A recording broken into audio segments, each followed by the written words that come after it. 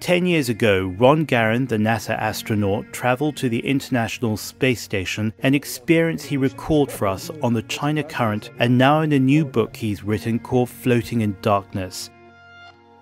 I'm James Chow, host of the China Current.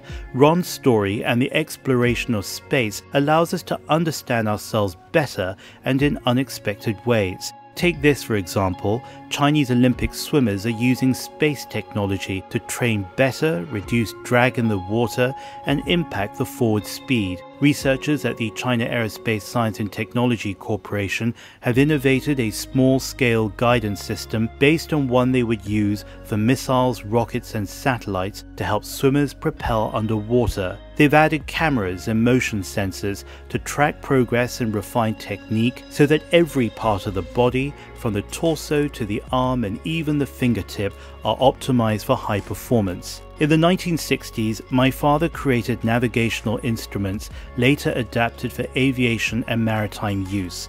So this is a story that fascinates me, namely how we can apply technology to improve human society.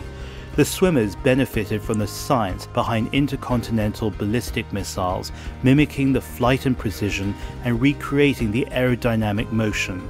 China's progress in space has given its sports team a homegrown advantage, as has the knowledge that led to the new Mach 30 wind tunnel in Beijing, capable of simulating flight at record speeds. Before Tokyo, the national swimming and rowing teams used wind tunnels at research facilities dedicated to aircraft and missile development.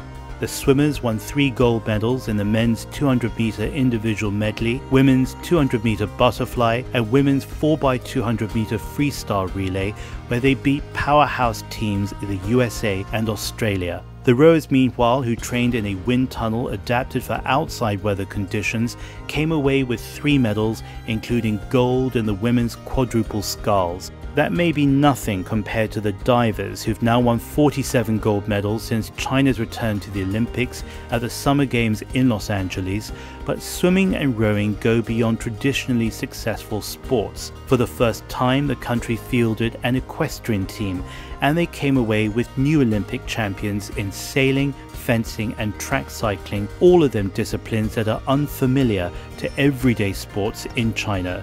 Seeing so many different countries find success in so many different disciplines was what made these games in Tokyo very interesting, and hopefully we'll see that same spirit of globalization when Beijing hosts the next Olympics in February 2022, the first city to host a summer and winter games. But the real story is this, that we can use space and the human imagination to be the best all of us can be.